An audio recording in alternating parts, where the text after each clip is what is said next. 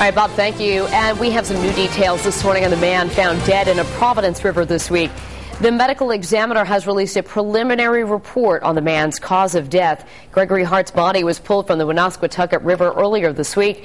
According to the Providence Journal, early autopsy results show that the 23-year-old apparently drowned. They found no signs of foul play. Hart disappeared following a night of partying last weekend, and police are still treating the death as suspicious.